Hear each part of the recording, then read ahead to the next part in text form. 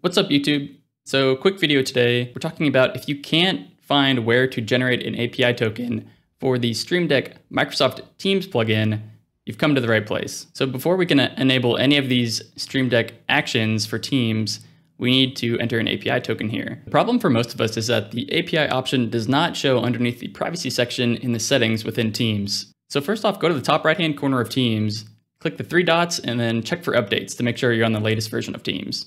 After you've made sure you're on the latest version of Teams, all we have to do is run Teams as an admin. Once Teams launches, then go back into the settings, click on privacy, and third-party app API should show now. If it still doesn't show, it's possible that your organization does not allow this option. The solution is a little bit different for macOS. So we'll want to open up Terminal, and then our first command we want to do is we want to change directory to the root applications directory. So cd/applications. And then next we want to open the Microsoft Teams app as a super user. So we'll use sudo open-a and then Microsoft Teams app. It'll prompt you for your password. So enter your normal user's password here, click enter, and Microsoft Teams will launch as a super user, which is essentially the same thing as running an application as an admin on Windows. So again, now the third-party app API option will show here. Next, you'll want to click on Manage API. And finally, you can enable the API here with this little toggle, and an API key will be shown below. You copy that API key and paste it here in the Stream Deck application. Once you've